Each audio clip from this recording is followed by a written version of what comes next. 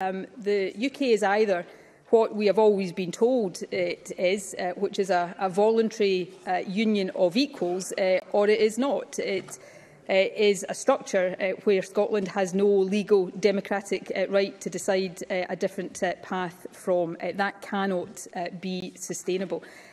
This is about right to self-determination, but more than that, it's about the willingness of politicians who disagree legitimately to let the people decide and to respect that democratic process and that democratic outcome.